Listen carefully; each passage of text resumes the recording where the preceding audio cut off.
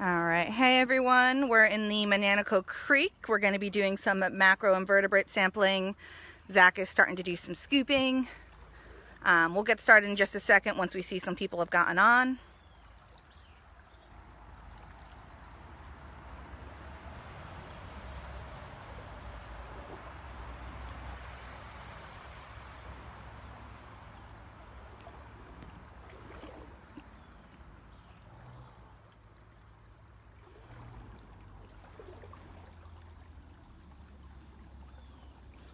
And if you're just joining us, this is Zach Nickerson and Lucia Ruggiero with the American Littoral Society. Zach is over there looking through his D-net. I'll be working the camera today. And we're doing some biological assessments in the Menantico Creek in Millville. And that's a tributary to the Morris River. So maybe Zach, do you want to start by telling us what you're doing? Sure. So what we're going to be doing today is called a biological assessment. So that means, in this case, we're going to be looking for what organisms are living in the stream here. So the reason we do that here is because certain types of these organisms are more sensitive to pollution than others. So depending on what is or is not here, that can tell us the relative cleanliness and health of the stream. So what we're looking for are called benthic macroinvertebrates. Benthic means bottom of the stream, macro means you don't need a microscope to see them, and invertebrates, of course, means without a spine. So in practice, most of these guys are aquatic insects that live in the stream here. So I got my little scoop there a second ago. So I'm just kind of looking at all the little debris that I found, seeing if I can see anything moving around. And there's something. Hold on. Where'd he go? There he is. Yep. Hold on. Okay. Hold on. This guy. Let me try and do it this way. Oop.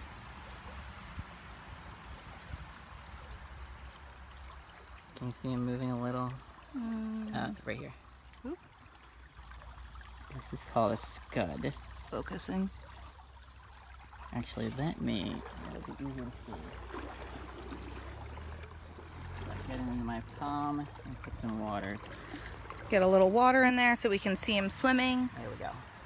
Oh, don't swim up into between my fingers. Hold on. There he is. Where'd he go? There he is. Okay, see him moving now? Yeah, now we can see him. So this is called a scud. He kind of looks like a tiny little shrimp. And he swims on his side there, which you can kind of tell he's doing. Most of the macroinvertebrates we find are actually in their juvenile state, and then they eventually metamorphosize into something that flies. The scud is one of the few exceptions. This is just how he always looks. He's just going to be an aquatic organism his whole life. So I was mentioning earlier that the reason we're looking for these guys are that some of them are more sensitive to pollution than others. So he's considered kind of medium sensitive. So he's good to find. He's not like one of the best ones to find because he's not super sensitive, because that would mean that the water must be very clean. But it at least means the water is not super polluted, because he's at least, somewhat sensitive to pollution. So actually, let's go drop him off. So as we are scooping, we'll be carrying around a collection bucket, and then at the end we will see everything that we found, so we'll sort through them. And typically with the biological assessment, you'll sort to 100. That way you can get a good percentage of what types of organisms you find. We might not do 100 on film, but we'll at least do it afterwards. What else we got, Zach? This guy, he's much more obvious. This is called a case-building caddisfly. So there are two main types of caddisflies you'll find in the freshwater streams of South Jersey. Hold on, I'm gonna give him some water. Yeah, don't drown him. Flailing a little. Let's get something in the water. There we go. In there? Okay.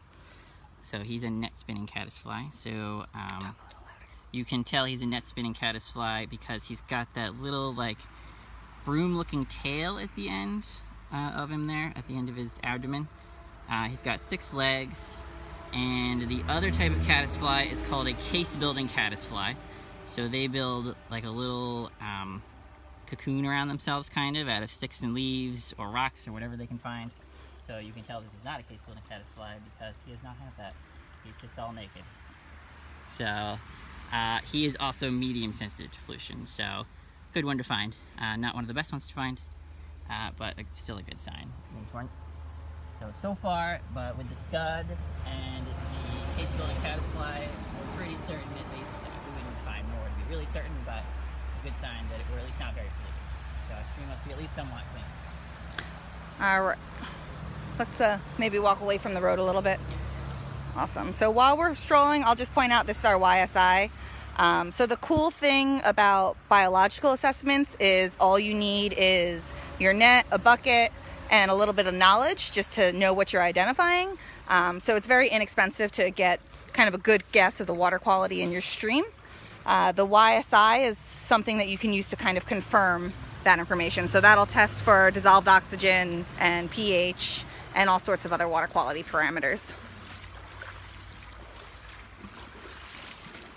By the way, if you're wondering where we are, we're in the Menantico Creek, which is a tributary of the Mars River, and that's Route 49. You're probably hearing that. Yes. We're now going to be moving farther away. So moving away from the road, so hopefully it's a little bit more quiet. So we were actually here yesterday just to scope out the area, and the stream looked completely different. It was much more turbid, which means it's harder to see through, and the water was way higher. So I assume that's because it rained a lot the day before. So luckily for us, it should be easier to find macros today than it would have been yesterday.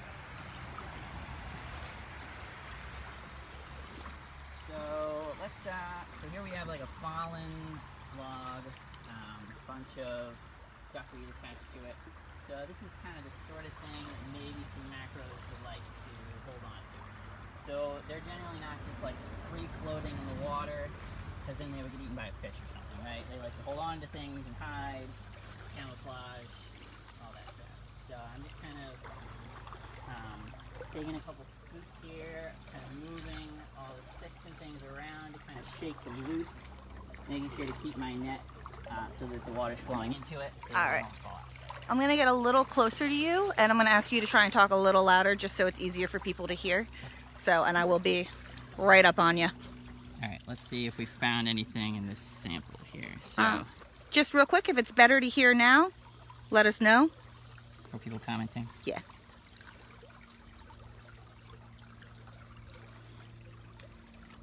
Let's see. We're mainly looking for movement. So that's the easiest way to kind of at least get a sense in the beginning of whether there's anything alive in here. Got a case builder. Oop. Oop, where'd he go? Sorry. So case builders, they often just look like little sticks. Thanks for letting us know, Regina. Where'd you go? So they're kind of hard to see, but maybe we can find them. Also, just a note about this duckweed that we're looking through. Oh, we'll let Zach see what he found first. Yeah, so this duckweed is actually non-native, and it does kind of take over in streams and riverbeds. So there are other areas where you can go and see where it's just all duckweed. So this is a stonefly larva, or a nymph. So as the name implies, they tend to live under stones, although not exclusively. You can tell what he is because he has these two posterior tail filaments. So that means he's got two butt hairs at the end here, basically what that means. He also, if I had it, actually I do have a magnifying glass, but he's kind of crawling around a lot. So let's maybe not drop my net. Take out the magnifying glass here. Yeah, so Zach's gonna pull out his magnifying glass so it's a little easier to see. And I'm gonna work on keeping this in focus. We'll do our best. Can you see him a little better? Not really. There we go. Now we got a little. All right, so if you can see those two posterior filaments, or as we like to call them, butt hairs, that's a good way to identify the stonefly. His gills are actually underneath of his arms, or his legs rather. So they're kind of like where his armpits would be. So the way you tell the difference between the stonefly, it looks similar to the mayfly. So the mayfly generally has 3 posterior filaments, and its gills are along the sides of its abdomen. So they have usually a different number of posterior filaments and different location of gills. So if we find a mayfly, it'll be more obvious, the gills, and I'll point them out. Then the stonefly is hard to see. Is it? Oh, this guy was on my hand the whole time. Where is he? I didn't even feel him. So that's another net spinning caddisfly there. So let me see if we can do this. Let's see. He's got the little broom tail. Kind of just looks like a worm, but he does have 6 legs in the front there. Very cool. All right, we'll add him to our collection. And then let's go to another spot and see what we can find. Yeah, so going back to that duckweed, it's actually non-native, and it's pretty aggressive. So sometimes you can see where it kind of just takes over a whole area. It's not the best thing, so what we'll need to make sure that we do after we leave this stream is clean all of our waders and make sure we don't transport that to another site. And that's just called decontamination. And you can see more of this duckweed has kind of spread over here as well. So another place we'll look for macros is in what are called leaf packs. So that's just a pack of leaves that are on underwater here. So most of them have, by this point, washed down the stream. At different times of the year there'll be more of those, but we just had a large rain event recently, so a lot of them got washed away. But I see one here maybe, so I'll just place my ski net here and try and shake some of them loose with my hand. See what we can get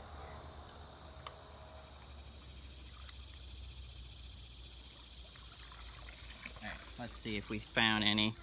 So they definitely like to attach to leaves a lot.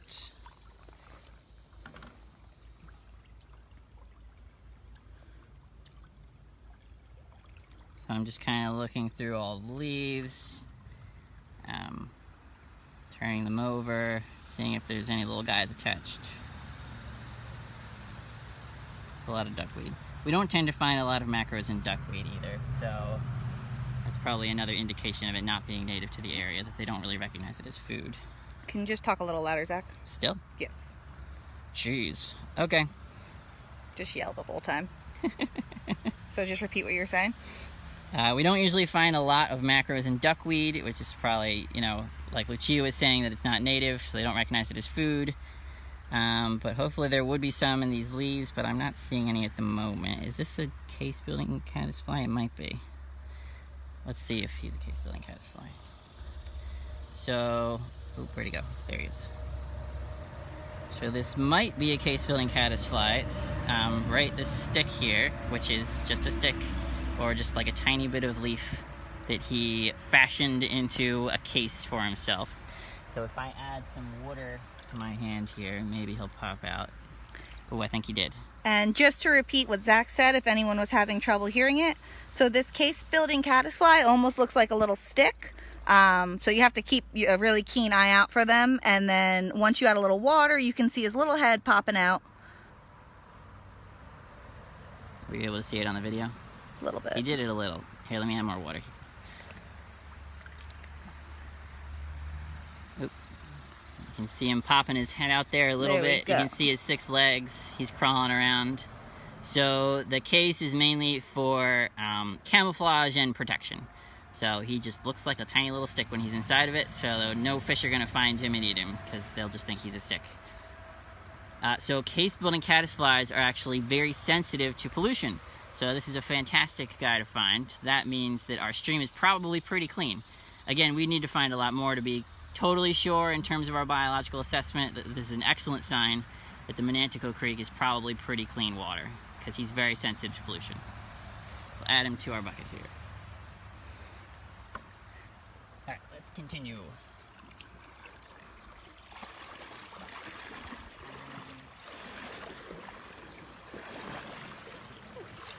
Alright, so as we're walking along, we found some scuds, which are medium tolerant to pollution. That means the water doesn't need to be perfectly clean, but they can still survive.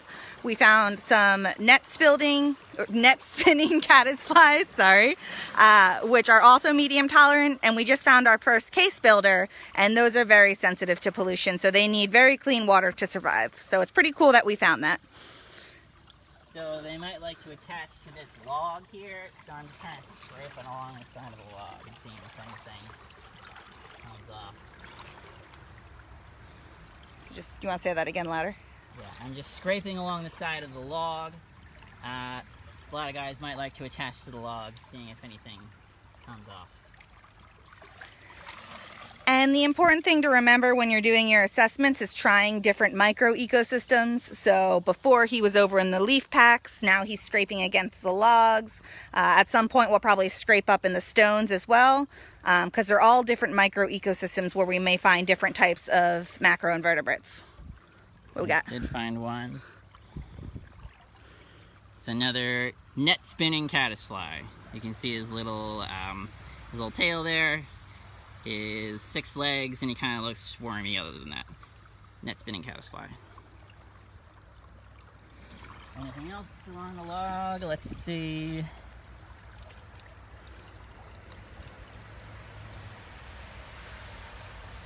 I don't see anything obvious. We'll add some more scoops there and see if we can find anything else.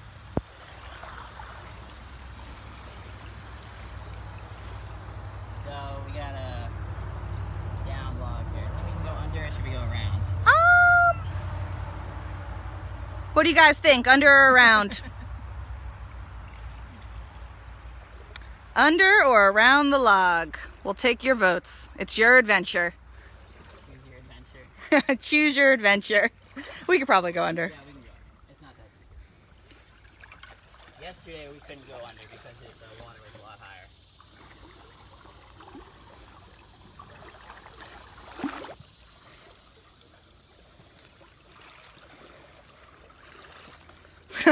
Regina says under. I like Regina. She's fun.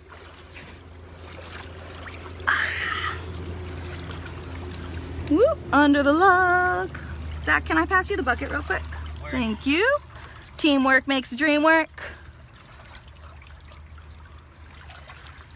Nice view of under here. Hillary also says under.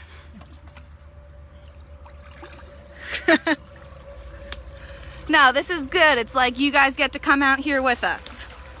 Normally what we would do is we would work with groups of students and do this with them. And we wish you were here with us too. Really cool. Do you want to talk about the jewelweed real quick, Zach? Oh, yeah. Not macro related, but this is called jewelweed. This plant right here. So it has an interesting property, which is that it is good for if you have sunburn. So if you just take a little bit off, inside the stem here, open it up, kind of like aloe vera. So supposedly it's got some like oils that are good for removing, oh, I'm sorry, I said sunburn, I meant poison ivy. It's actually poison ivy. Yeah, you could have corrected me right there. Well, I thought maybe it was both. I just know it as poison ivy. Maybe it works for sunburn too. Right. So if I knew that I had touched some poison ivy, I could rub some jewelweed on my skin, and supposedly it breaks down the oil that causes the rash. So yeah, so if you ever hit some poison ivy and you see this plant, the nice thing about jewelweed is it likes to hang out along rivers, and a lot of times poison ivy likes to do the same thing. We've seen it. We saw it up at the beginning there. Yeah, so there's poison ivy right on the trail to get down here, but we know coming to the river there's lots of jewelweed. A couple ways you can identify the jewelweed. I think the stem is the most easy way to do it. So its stem is has little flat ridges all the way around the edges of it, and it almost has the same texture of a succulent. So that's a good way to identify it. Yeah, it's like a light green color. Same with the leaves, are kind of a light green color. They're a little bit toothed, but kind of like a rounded tooth rather than a jagged tooth. So yeah, that's jewelweed. Yeah. One more duckweed. You can see a big upturned tree over there. Yeah, we got a really cool upturned tree up here, and lots more jewelweed. Oh, yeah. So this place is covered in it. If you hit your poison ivy, come out here, and you'll be cured. So we're looking for another obvious place to scoop for macros. So it's a little bereft places here. So we'll go a little farther and see if we can find any better places. Oh God, sorry, I just put my hand in front of the camera. Fine. We have a damselfly over here. Oh. So I don't believe we found a damselfly just yet, but this is what it'll turn into. They're really beautiful. If you can see it, they have, whoop, it's flying away on me. So they usually have teal or green bodies. Ooh, and Regina just shared an awesome fact that hummingbirds also feed on jewelweed flowers, which makes it even cooler. Thank you for sharing that. That's awesome. They do have those, like, this kind of shape that the hummingbird beak would be able to get into, now that you mention it. Awesome. They're orange, right? The flowers are... Zach is saying he believes those are orange flowers, which have that nice conic hummingbird shape that they like. I see another damselfly up ahead here. See if we can get to it before they fly away. Ooh. So one possible place is over there where that tree branch dips into the water, so there might be some macros holding onto the leaves there. So we'll go see if we can find it.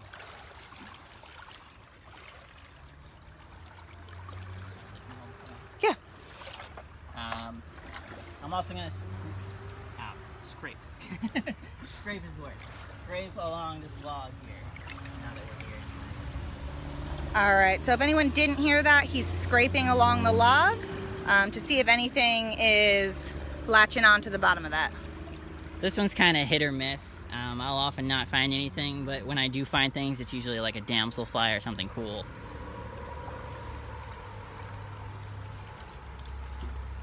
Let's see, anything, any movement? I'll pick some of it up. All right, so you viewers, let us know if you see any movement in this leaf pack. Hold on, there's at least one there. Surprise, surprise. Who knows what this is? All right, so we've seen this one a few times now. Let me focus it so you can actually see it.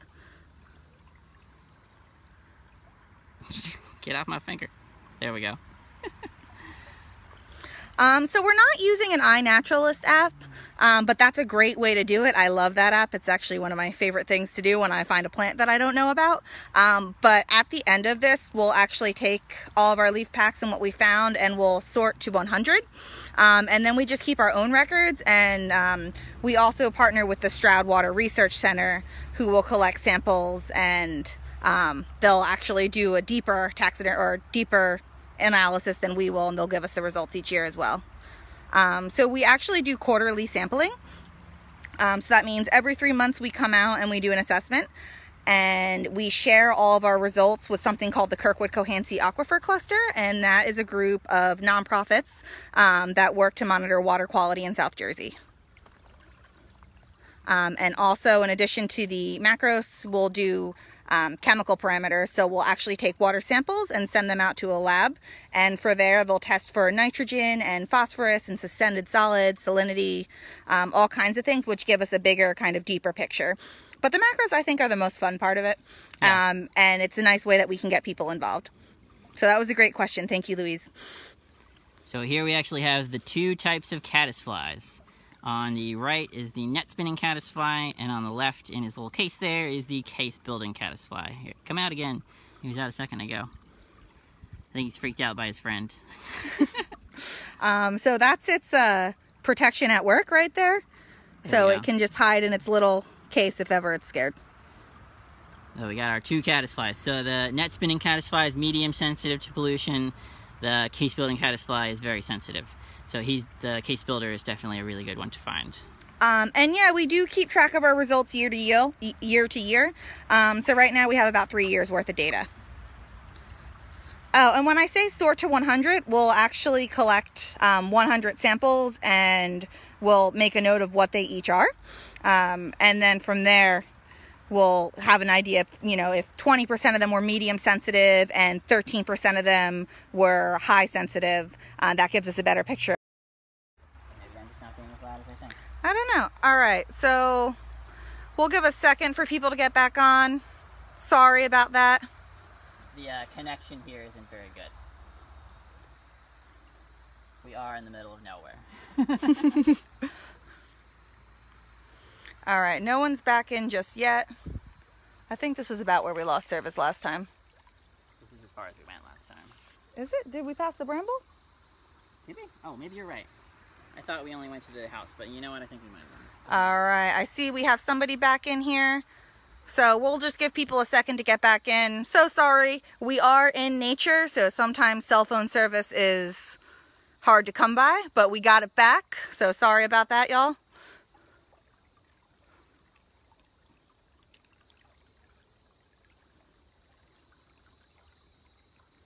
Woohoo, we got Regina back. Hi, Regina. Sorry about that. We lost service for a second, so thank you guys so much for your patience. Seems like that we just walked through a little bit of a dead zone. We are, you know, still in nature, so. Okay.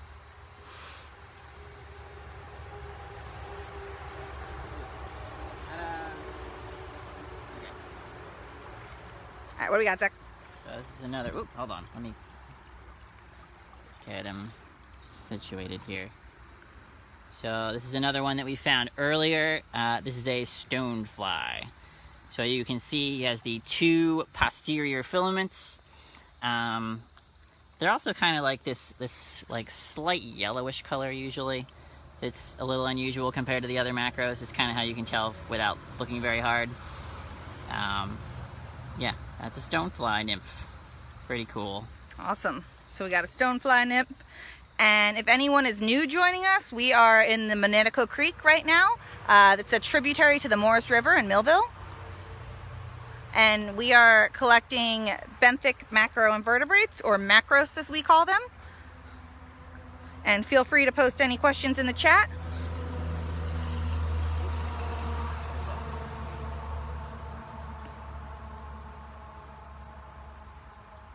Oh, there's two. All right, what do we got? Another stonefly. And stoneflies are notoriously fast. I've been known to lose them. And I saw another one in there too. Hold on. Where'd he go? And There he is. we got something else too. Another stonefly. Another stonefly. They're cool though. Oop. There we go. Another stonefly there. So in South Jersey, our streams are all called muddy bottom streams. So actually you don't always find stoneflies because as per the name, they prefer stony bottom streams, which you'll find more often up in North Jersey. But this particular stretch of the Menantico Creek seems to have a lot of stones on the bottom. So I think there's more stoneflies than there normally would be in South Jersey. Stoneflies are actually also very sensitive to pollution. So he's a great one to find. So we've found, what, like 4 of them so far? So awesome. Our stream must be pretty clean if we're finding so many stoneflies. All right, let's continue. Onward.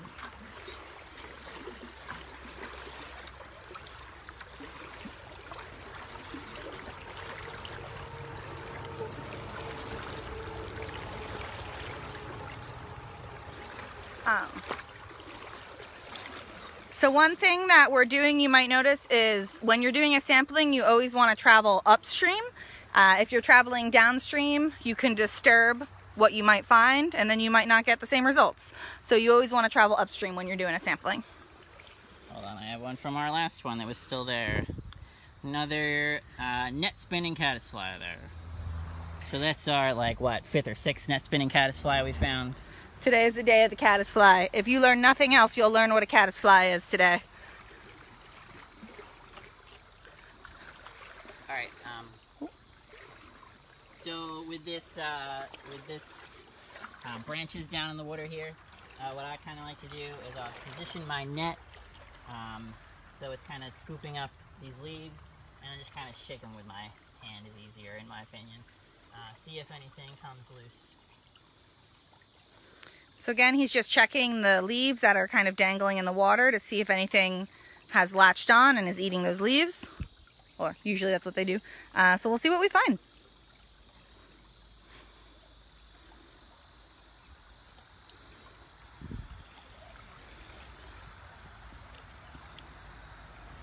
And looking through all the leaves here. Try and get a little better light. Oh, There's a bunch of stoneflies. You see them? Or at least two. Trying to focus. All right, so we got a couple stoneflies in here. One. See it? Hold on, let me. Trying to focus for you all. Also, he's crawling down me. Oh, there's a scud. For those of you that weren't here in the very beginning, this is the first one we found. The scud just looks like a little shrimp that swims on its side and is very small. So he's medium sensitive. Let's see if I can put him in the bucket here without dropping everything. And we got a tiny little net spinning caddisfly. Little baby net spinner. So this was a good spot. Oh, and there's another one. Another stonefly there. Looks like you have two on your hand. That's also, I do have two on my hand. He's got two! I'm just crawling with stoneflies here that I don't even see them.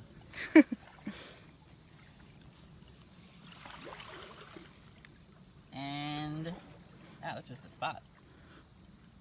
Another net spinner. Net spinning caddisfly. Little baby one again.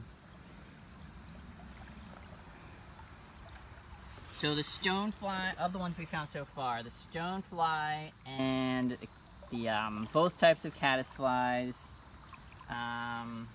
What else have we found? Well, anyway, those ones are all in their juvenile state, so they will eventually metamorphosize into something that flies in the air. Hence, they'll have the name fly at the end, right? Caddisfly, stonefly. So at different times of the year, they'll metamorphosize into something flying. So since we're talking about metamorphosizing, do you want to talk about maybe our dragonfly molts? Oh, we should go. Oh, are they in here? They're in yes, here. I forgot about that. So before we got on, we actually found some dragonfly molts, so Zach will tell you all about those. If you noticed an abundance of dragonflies around you lately, it's because this is about the time where they surface from the water. So you can see this is just a molt. So this is just the exoskeleton of a dragonfly nymph. So he popped out of his exoskeleton there and was a full-grown dragonfly and flew away. So we actually have several here. We have that one. We have this one, looks pretty similar. And the coolest one is this really fat guy here. Oh, and I accidentally found a stonefly. Hold on, put him back. So this is a pretty cool example. Not only is he got a really large abdomen there, but you can see the little hole in the exoskeleton that it made when he popped out there, right there below his head. So you can kind of see. So again, they shed these skins, and then they go out into the world and are dragonflies. So yeah, these guys are all flying around out there somewhere probably right now. Awesome thing about that is when they're in their larval stage, they feed off of mosquito larvae, and then when they're in their adult stage, thank you, Zach, they'll feed on mosquitoes and all kinds of greenhead flies and all the things that bite us that we don't really like. They eat them at all stages of their lives. So dragonflies are cool. This is a nymph, not a larval. Oh, excuse me, a nymph, not a larva. My apologies. I think they have a larval state also, but it doesn't look like this. I'll have to look that up later. We'll send you some pictures of the nymphs. Maybe we'll find some live nymphs, but probably not, because it seems like they evolved. Although we might, because they actually live for up to 3 years in their underwater state.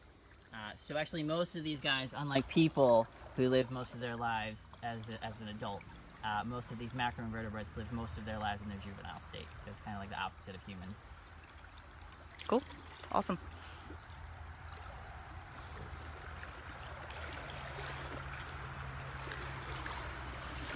All right, we're just going down the river, or stream rather. Around the river bend, would you say? Start singing some songs. I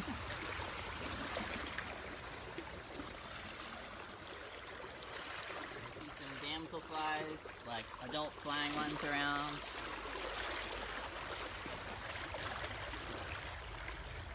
So right in the center of the screen is a damselfly. If you can see it, we'll see. Whoop. She just flew away.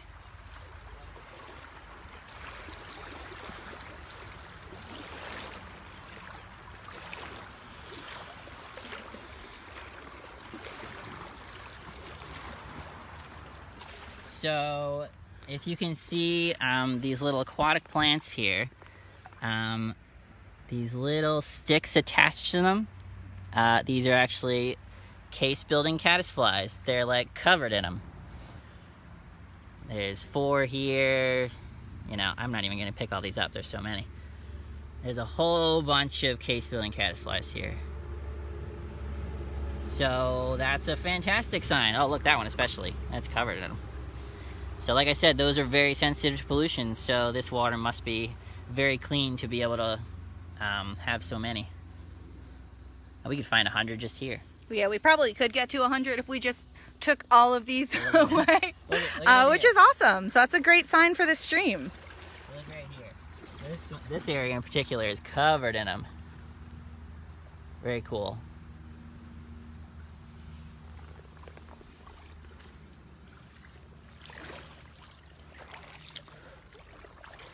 So you'll see them larger than that sometimes. Around this area, they're usually like that tiny little, I guess, subspecies.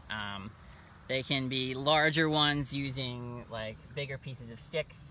And if you find them up in North Jersey in the Rocky Bottom streams, they'll actually use stones instead of sticks. So they just use whatever they can find. So there's actually a lady on Etsy that sells jewelry made out of, she has caddisflies, I guess some like in a tank, and she puts like tiny pieces of gold and jewels, so that's all they have available to them, so they make little cases out of that, and then she makes earrings out of it. Cool. So, that's so cool. Yeah. So wait, you're saying that the case builders build their cases out of what's around them? Whatever's around them, right? Whatever's available. So not only is that just whatever's available to them, but then it's camouflage for, you don't want to look like a rock when you know, there's a bunch of sticks around. You want to look like a stick, right? Better camouflage. Awesome.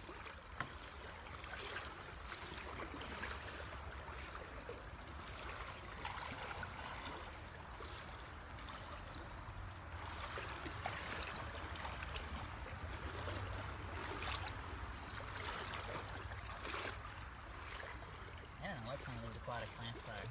Let's see if we can find anything on any of this. Gotta use our iNaturalist app to identify some of them. Or like, look at this. I don't know what this is. There's a lot of it. Are there any macros on it? I don't see any off the bat.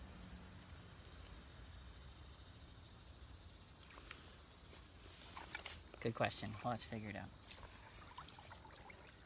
Oh, there's the, look up there. Some bramble plant up here.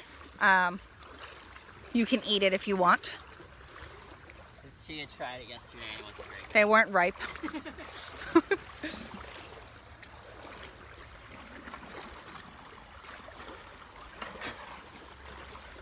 were they called? This is bramble, so it's related to raspberries and blackberries. You can eat it.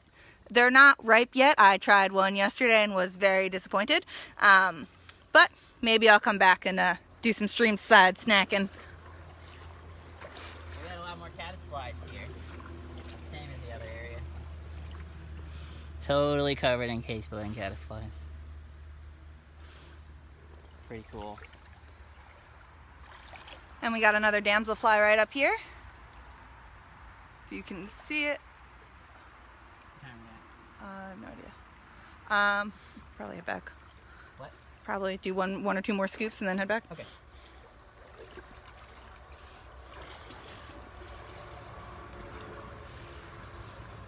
We're now going farther than we went before. The unknown.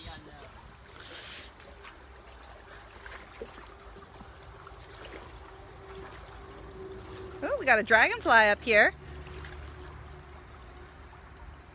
Oh, you flew away. I don't know if anyone got to see that. Is it? Oh no, it's a another damselfly. I lied, it's a damselfly. So you can tell a damselfly from a dragonfly. The damselfly there, when it's perched like that, its wings are up above like the middle of it, whereas the dragonfly's wings will be resting to the sides of it. Good tip. Yep. Damselfly is more dainty usually too, hence the name, I think.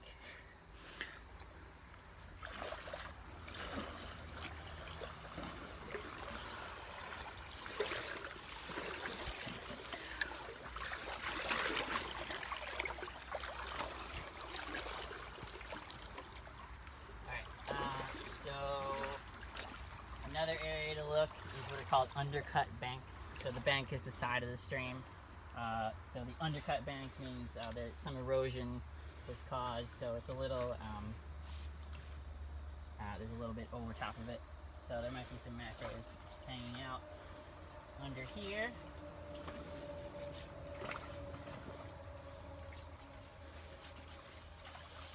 Also very muddy, so we might not be able to find them even if they are there.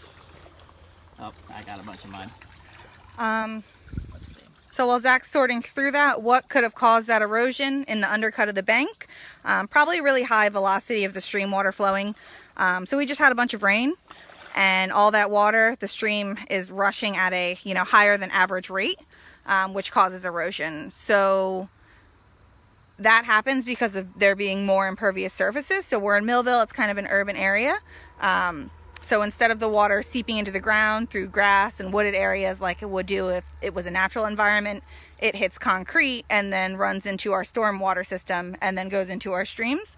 So that's why you get a higher velocity, and then that's how you get more erosion. So kind of a little fun tidbit while Zach searches through that.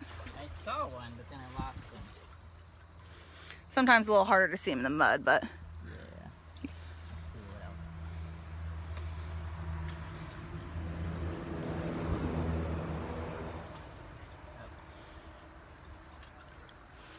Where'd he go? I have him. Oh, there he is.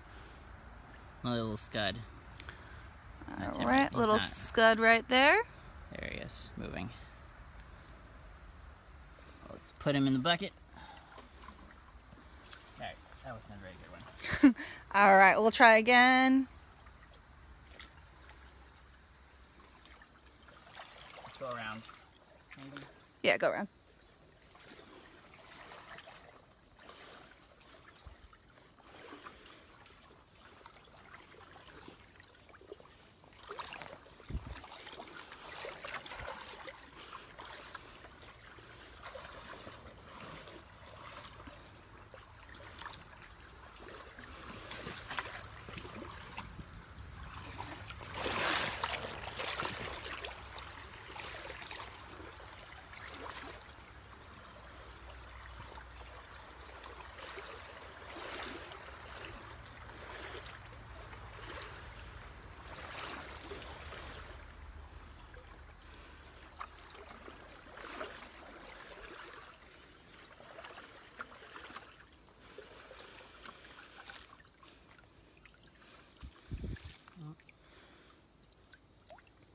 Okay, where'd he go?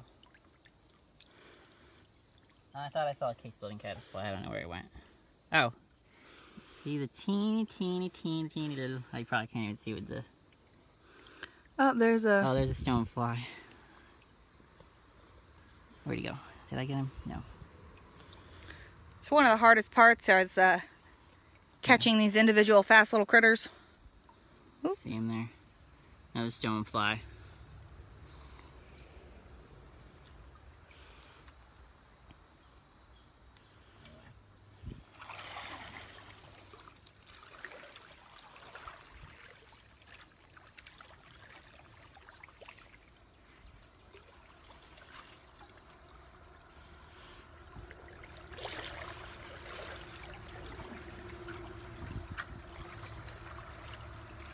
We're getting a little deep. Alright, so we're getting a little deep here.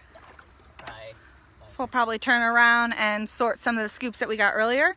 Also, I just want to say I have not found one piece of trash in this stream, which is really, really awesome. So that's great. Good job, everyone who lives around here, for not throwing their trash out. Good job, Route 49 drivers. Yeah, go Route 49 drivers. Well, I guess it would be flowing away from Route 49, so it's whatever street is that way. Yeah, so the American Littoral Society is trying to raise awareness about plastics this month. So trying to just remind people either pick up your trash or don't use single-use disposables. And the fact that we have not found one single piece of trash here today is really awesome. So, yay for not using single-use plastic. There's a dragonfly. I think you're not going to be able to find him. I saw a dragonfly, I swear. Got another damselfly up here. Oop, 2 damselflies. This is a black-bodied one. That one up there is a little blue. I don't know if you can see it.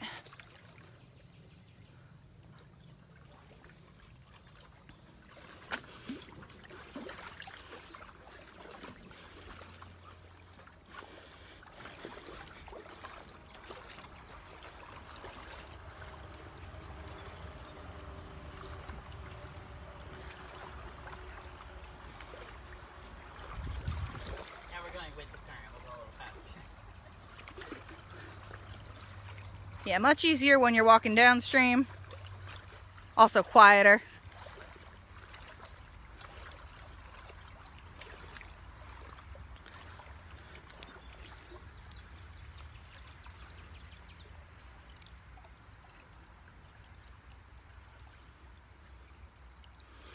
All right, so if you learned what this is, or you can name this, put it in the chat.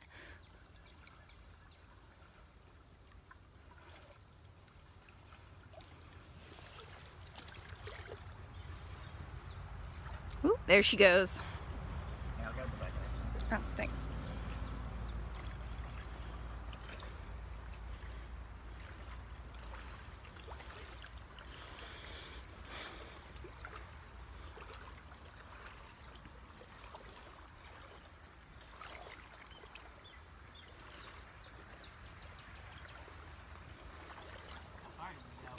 Not too far.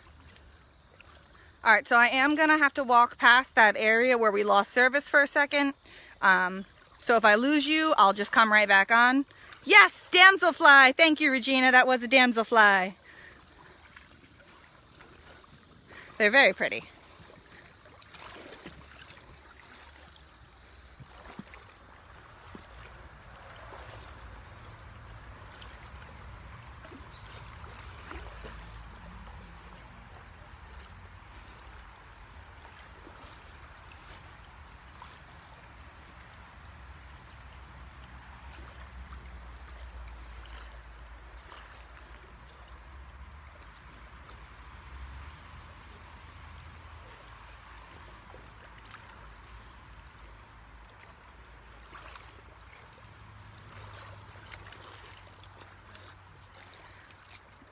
Zach is like the crocodile hunter, wading through the rivers.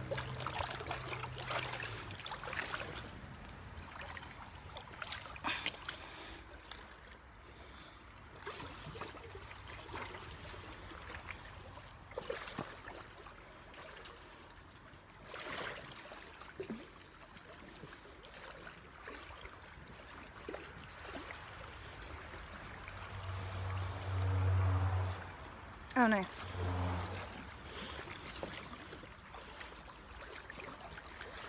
All right, so we've got some sweet pepper bush right up here. This loves to hang out in wet areas like the sides of streams. In the spring it has a pretty white or sometimes a little pink flower, and it gets its name because when it goes to seeds, looks kind of like black pepper. So this is your sweet pepper bush.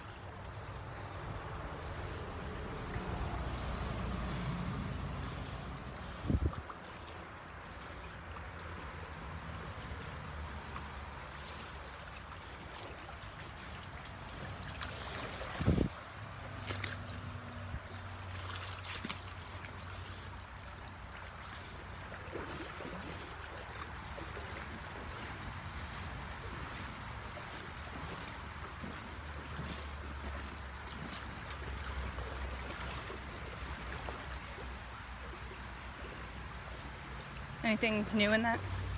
Is there anything we didn't find in that? All right. So we were out before we went live as well, and we found a couple other things to show you. So they're all sorted in this nice little container. So right here, can you get a good view of it? This is a damselfly. So this is all of the little flying guys that Lucia was pointing out earlier. It's a damselfly nymph. So you can tell what it is because it's got these 6 relatively long legs.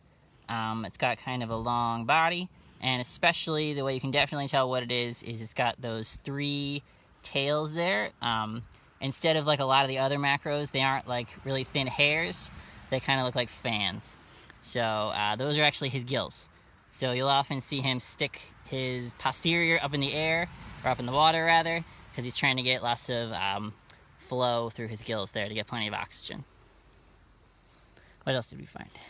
We've got lots of case-building caddisflies out of their cases right here.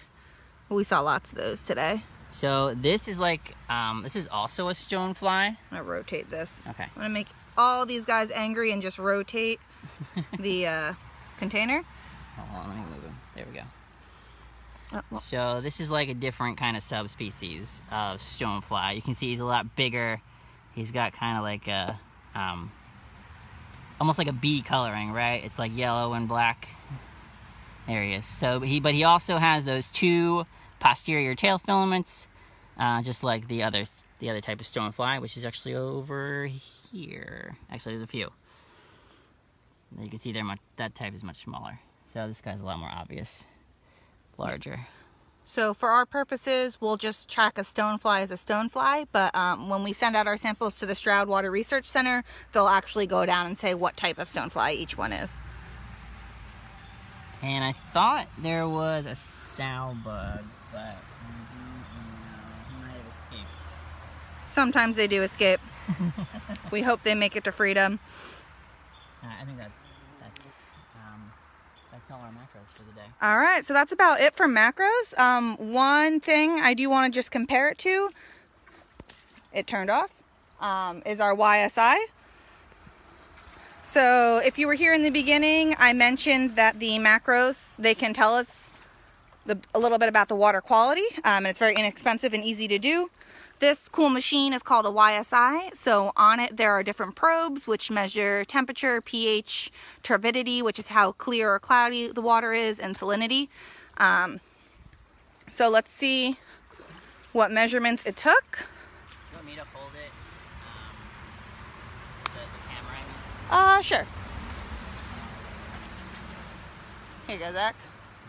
Sorry about. Okay, so I have our little sheet here, and Lucia is going to give us some of this basic information that we'll fill it out with. All right, so we got 87% dissolved oxygen, which is a nice, pretty high level, which shows because we found so many sensitive macroinvertebrates in there. 87? Yes. All right, 87%. We've got a pH of 6.35, which is pretty normal for this area. 6.35. 1 second. Hillary asked how Stroud gets the subspecies. Do we send them pictures?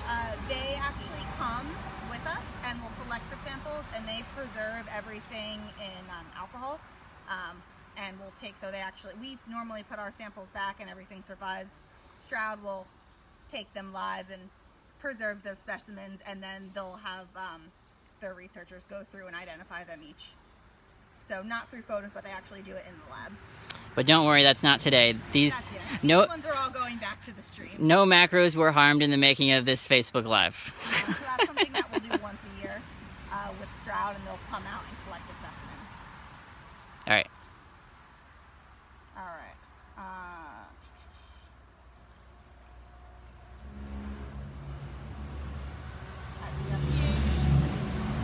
We've got a turbidity at 7.53 FNU. So all that really means is our water is pretty clear.